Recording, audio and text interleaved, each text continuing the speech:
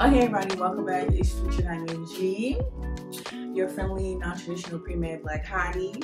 Okay. Welcome back.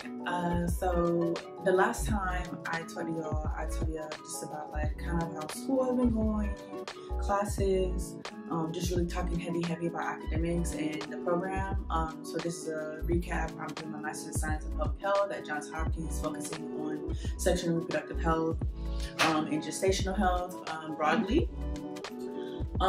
So with that, I wanted to come back and give y'all more information about just kind of my personal experience rather than just talking about my experience as a student.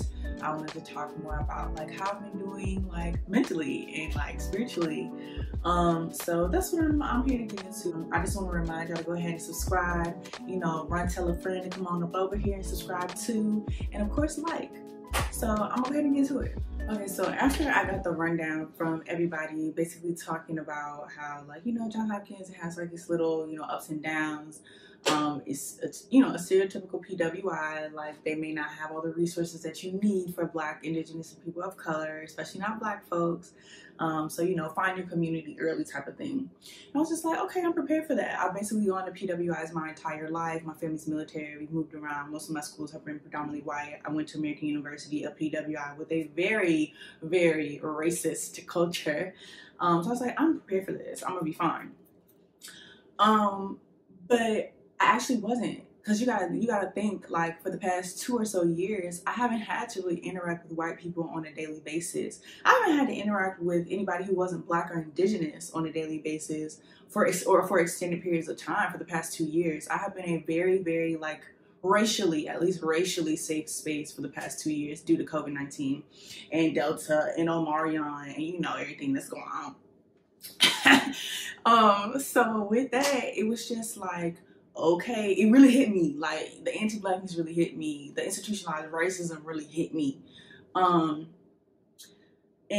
I'm in a predominantly white and predominantly Asian space, so you really do feel like an outsider. As a pre-medical student, I can't just be doing this MSPH and not be taking advanced math and science courses. So I've been loading up, and I'll talk about that down the line too. I've been loading up my course load with advanced science, bio, all the things that you can put on your medical application, advanced science and advanced math courses. So I have, like I said, biostatistics and epidemiology for that first term. And in undergrad, I did not do that well in epidemiology because the professor was racist. But I was like, I don't care what this professor got going on, I'm going to do well in this course because I can't afford to not have the GPA that I want. I ended up doing an MSPH because I'm trying to raise my math and science GPA. So I'm like, okay, I'm waking up early. I got a study schedule. I'm reading the textbook, which nobody else is doing. I'm reading the textbook every time, every week to make sure I'm on top of my knowledge. And I ended up getting a 97 in the class because of it. And realizing that I actually do like epidemiology. I just really had a racist professor. But one morning, I woke up at like 4 a.m. to study, and I'm like, yeah, girl, you doing your... I casually read that one of the most renowned, epidemiologists that we were going to be learning about was a eugenicist. And if you don't know about eugenics, it's basically like trying to say that Black, Indigenous, and people of color, on a scale from Black to white, are less intelligent, have, smaller cranial spaces, thicker skin, it basically was trying to say that like Black people, and I'm speaking specifically on Black people, but we're talking about Black, Indigenous, people of color in general, but Black people are where they're at because they are biologically like not able to succeed. Eugenics comes from the justification for slavery, and basically was birthed to justify the continued discrimination against Black, Indigenous, and people of color, Black folks specifically, and the continued like low status of Black folks, basically blaming Black folks for the design of white people. So I'm like, I know my reading about a eugenicist at 4 a.m. like, that can't be how I started my day, but that was how I started my day. And I definitely sent an email. I was like, y'all need to take this out the textbook. Like, I don't think y'all understand how destabilizing that is. as a Black person to be trying to study and excel in a program that already has a very low acceptance rate of Black folks, and then see that I'm reading about somebody who hates me. Like, I'm reading about somebody who hates me right now. Like, so, like, why are you even talking about this person? Like, this person shouldn't even be brought up no more. They should be erased, you know?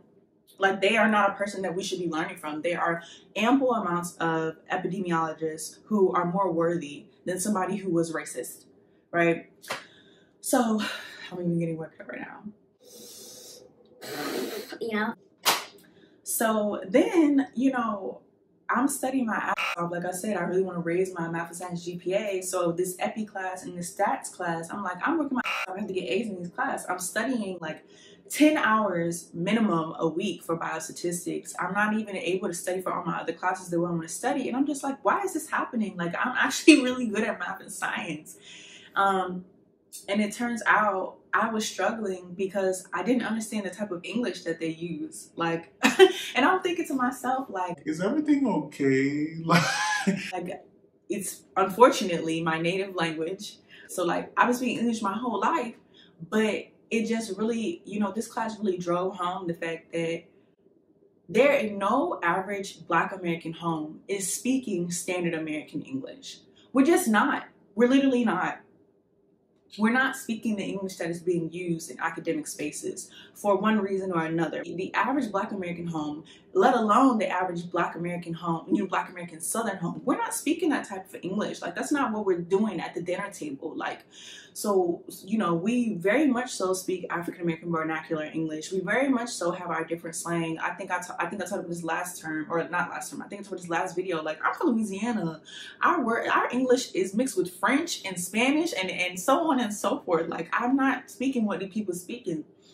And I didn't realize it until after one of our exams. I was just like, I just studied so hard. Like, why didn't I get an A? I was struggling just like many of the international students. And they were like, it's just the English is so hard for me. And that's when it clicked. I was like, damn, you know, I don't know if any of y'all study like, you know, Black liberation theory or Pan-African thought, etc. and so forth, but like, I will never be American. Like, no matter how much, and I'm kind of going off on a tangent, but I will never be accepted as an American because I am Black, because I am African. Like, I will never, that will never be my cultural experience. So I'm being forced to be an American because everything else was stripped away from me, but there are always going to be things that will remind me that I am in fact not American. And this was one of those things. Like, this class, my inability to, as a person who has been speaking English since I was born, since I was able to speak, so over 27 years I've been speaking English, and I still don't understand what these people are saying. I'm not American. Like, I would never be able to fully identify with the typical American experience. And so this just reminded me of that. And that was just kind of like, it was just another thing that made me feel like I'm already dealing with imposter syndrome. I'm already dealing with like, damn, I'm 27. It took me so long to get here type of shit. Like, you know, I'm already dealing with all these like things that are feeding self-doubt. And that just added to it. So it was rough. It was rough, you know. And I started having questions like, am I actually supposed to be here? Like, should I have just like kept doing all this other stuff? Or like, am I good enough to be here? Or, you know, all these different things. So that was rough. The anti-Blackness was real because we would ask, and I was also like, just not anti-Blackness, the xenophobia, all the isms were just so real and so apparent to me, because I'm like, many of us were emailing like, hey, can you provide like some interpretation? Your semantics are really, like, I'm really struggling with your semantics. I'm not struggling with the content. I know how to do statistical inference, but I'm struggling with the ways in which you're putting words together. And they wouldn't respond to emails. And it just was like, you actually don't care, or at least it felt like this. You don't care that we learn this information, because what you're testing me on is my ability to speak standard American English. You're not testing me on whether or not I know how to do statistical inference, on whether or not I know how to do a linear regression. Like, that's not what you're actually testing me on. So, you know, I digress. So like I said, I was excelling in all my classes. I ended up getting a B in statistics. I'm like, my math and science GPA is all I got. Like, you know how like non-traditional medical students who have lower math and science GPAs are, like, we're literally hanging on a thread mentally every time we get back a math or science grade. Like, am I going to get, every time we get like anything lower than an A, I'm like, am I going to get into medical school with this grade? Like, is my GPA going to be good enough? Are my extracurricular activities going to be good enough to cover up this B that I just got? It's just, it sends you down a spiral. It's really exhausting. Yeah. So I'm like just assessing, like, what can I do now? Like, what do I need to do to ensure that I can get an A next term? What do I need to do to make the right environment? So I was like, maybe I just need to get on campus. Like, I always need to be on campus. Like, I can't be in my mom's house. Like, I need to be able to be focused on school and school alone. So I ended up moving on campus, like I said last video. And I realized that I had just added another layer of stress onto my plate rather than removing one. At first I thought, I was like, okay, I'm, really trying to balance family and, in the pursuit of medicine, that's not always what you can't always do that. And I was like, maybe this is just one of those times where I have to be really focused on school.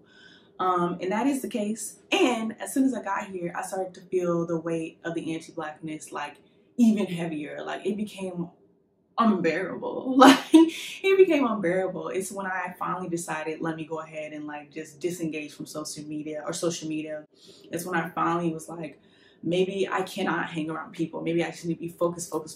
Like, I just became even more focused on school to the point where it was like I had no life. And I didn't really realize it until like the depression got so bad. Like, I stayed in my room for an entire month straight. I'm sure it had to do with COVID, but it also just had to do with the weight of like being surrounded by, non-Black people. And I haven't had to do that for a while. Having to like make sure, like, my roommates are not Black, like I had said, but worried that like my roommates are going to be judging like my everyday activities or the food that I make or different like things that I didn't even think about before. They were now starting to be like my key sources of anxiety. Like, worried, like, dang, I used to be able to just walk out of the house without like, put my wig on or like without refreshing my hair. I don't want my, I don't look unkempt. Things that I thought I had dealt with, I realized that like I did not. Like, I didn't fully deal with those things. It was like, I'm just not gonna leave the house at all. I'm gonna get my groceries delivered. I'm just not gonna leave the house at all. I'm worried if I put my headscarf on and go downstairs, like, that'll be how people, all these different things that when you're confronted with anti-Blackness, they start to come up. Because no matter, even if you have dealt with those things still come to your mind because people still demonize Blackness. So everything that I have pride in, like, I love my head wraps. I love my natural hair. I worked really hard to grow it and take care of it. But I was immediately confronted with like the ways in which people don't love those things. It was rough. Sparsely, I would see like a Black student and I get really excited, but like the only people who look like me happen to be staff. And I'm just grateful that they're here first off, because they have saved my grades many a times. And also, I didn't expect to get emotional. It was like having a conversation with one of the engineers here. I realized that I was like in a deep depression. You know how sometimes you're like, actually, I'm not depressed. And then it was something he said that it just like clicked. Like, you're struggling. Like, you are struggling. Like, and you need to come up out of this. I was downstairs. I think this was before Thanksgiving break or something like that. I don't know. I was downstairs and I was talking to like one of the amazing women in front desk, and I was talking to one of the engineers. And he was like, oh, he's like, how you like Baltimore? He was like, you seem different. Like, you always come down and say hey to us, et cetera, blah, blah, blah. And then I was just like, yeah. And he was like, how you like it though? And I could tell he was like not asking me some surface level shit. I was like, I don't know, the energy here is weird. He was like, oh, you feel it too? And I was just like, wait, like, so I'm not tripping. And then he was like, I'm glad you realized that. He was like, it's real different here. He was like, you can tell, like, where Johns Hopkins begins and where the rest of the city, begins. And I was like, explain this more to me, because now I'm starting to feel like I think I'm like coming out of my dissociated state, like. And then he was like, yeah, like, you know, they treat Black people really different here, like, you know, blah blah blah blah. And then it was something that he said to me that brought me all the way back into my body. And he was like, because I had just been telling him, I was like, yeah, the energy's real different. I can feel the racism. Like, I can feel the haves and the have-nots going on around here. I was like, so much. He was like, so, you know, why don't you go out into the community and this and the third? I was like, I've been in my room since I've been here. And at that time I had been there for a month, like I said. He was like, that sounds like jail. And I was like, I have never compared my experience to jail. I have family that has been incarcerated, and I have family that, you know, has had run-ins with the carceral system. So I will never compare my privileged life to that. And then he was like, no, that's jail. He was like, take it from me. And I don't know what happened, but I was just like, I've really been not, I have not been living.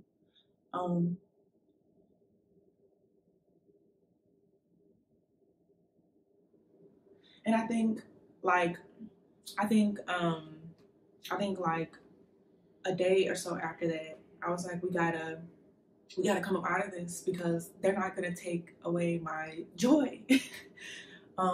You know, I worked really hard to be here, and while everything's not how I thought it was gonna be, it wasn't how I envisioned it, it doesn't mean that this is any less of a blessing or like any less of an opportunity. I was just like, why am I feeling this way? Why is it so heavy?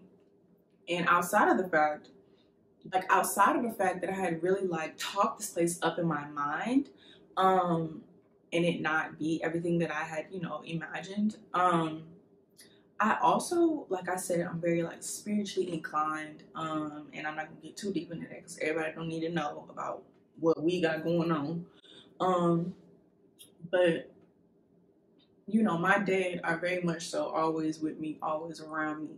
And I interpreted what had been going on, because I'm like, I know when I'm depressed, but this is very much so different from that. This is deeper. And I just interpreted that as like my dad communicating, like, you know, communicating not only their feelings, like now being introduced to this space, but also communicating to me the feelings of, you know, the dead of the community members around here. Like, this place is very, very much so the result of a very sophisticated system of institutionalized racism. Like, the haves are overwhelmingly white and the have-nots are overwhelmingly Black. And, you know, that takes a toll on everybody, like psychologically, you know, mentally, physically. And it was like a weird, like a surreal realization, because I'm like, I'm at a school that is like on paper working really hard to improve outcomes of underserved and marginalized communities in the United States and around the world. But I'm looking at, you know, Black Baltimoreans right outside the damn Johns Hopkins community, like, I guess, imaginary line, and is suffering, like actually suffering. Like, it's bandos literally 2 streets over. And none of that made sense to me. And I feel like what I was feeling was like that, the manifestation of that, like the communication of that. And so it just took a lot of like reflection and like, I guess like a shift had to happen so that I could not be bogged down by that, but instead allow that to become like my fuel, I guess, and allow that to drive the way that I engage with not only the content that I'm being taught at this predominantly white institution, but also like the people, the networks, you know, so on and so forth, because I can't fumble. Like, I've been given access to something that many, you know, Black, Indigenous, and people of color don't get access to. And it's like my duty, now that I have access, to take this knowledge that's supposed to be so elite and so world-class and bring it back to my community. And also to take this knowledge, but not forget the importance of the knowledge that I find and I gain in community. Like, the community knowledge is better, but I also got to know what the people who are in power, the people who are in control are doing, right? In order to be able to affect change. Like, that's what I, as somebody who has access, as somebody who has privilege, that's my job, that's my duty. So I can't be fumbling, and I can't be, I can't be fumbling in the bag. I can't be getting depressed. I can be depressed. Like, I'm allowed to be human, and mental health is, I can't pretend as if, mental health is not real. But I gotta get my shit together, because I have a job to do. I have a job to do. Like many other Black, Indigenous people of color who happen to be in spaces like this, or this space specifically. So yeah, now I guess I'm excited, and I've just been using this time to come back to myself, come back to community, improve my spiritual health, because I ain't gonna lie, I was slacking. Like, I don't have my altar set up, I don't have nothing going on, and I feel like that is one reason why I felt it so heavily, So getting my spiritual health together, getting in touch with a therapist, making time to spend time with family and loved ones, and chosen family as well, because I can't survive without that in this environment. And that's something that I was able to solidify in my mind. And just becoming even more organized, becoming even more disciplined, but not in the way that I was doing it second term. Second term, I was more disciplined, but it was like punishment. I was literally punishing myself for being human. Now I'm becoming more disciplined in that I am rewarding myself for my humanity. I am rewarding myself for, like, the love. I'm like rewarding myself for the love that I have for my community by, like, acknowledging the pain that is sustained while being in this environment, and also acknowledging the opportunity that I have, and looking at the end goal, and reminding myself of the why, and envisioning, like, trying to do what you need to do in order to self-actualize. So, like, envisioning what it's going to be like to have this knowledge and be able to go back to community and be like, all right, y'all, this is what I know, this is what they taught me, and work with people in community, and they be like, well, I kind of had this idea, and be like, well, I have access to this, I have this network, I have that. I don't know, I'm just looking at all the bright sides, right? all the better angles. I literally just had a shift in perspective. And so I guess I'm just saying, like, I'm not saying that it got, like, easier or anything like that. And I'm also not saying that, like, I don't expect for third term or for fourth term or any of the remaining terms that happen in these 2 years in this program. I'm not expecting for them to be any easier. But I do feel like my approach is a healthier approach now, I'm not trying to treat myself like a robot anymore. I'm moving better, baby. I'm shaking back. And I'm, like, happy. I'm happier. Yeah. So I guess that's kind of all I have for y'all today. But yeah, say something in the comments below. Let me know, like, what you're thinking, and let me know if you've had experience like this or haven't had an experience like this. Don't forget to like and subscribe, and I'll see y'all next week.